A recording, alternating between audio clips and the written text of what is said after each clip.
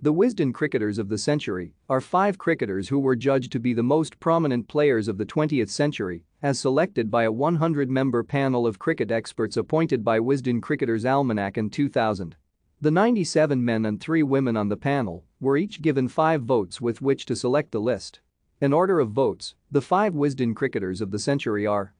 Many of the panel complained that 2 of their 5 votes would be wasted, as they would almost certainly be cast for Bradman and Sobers.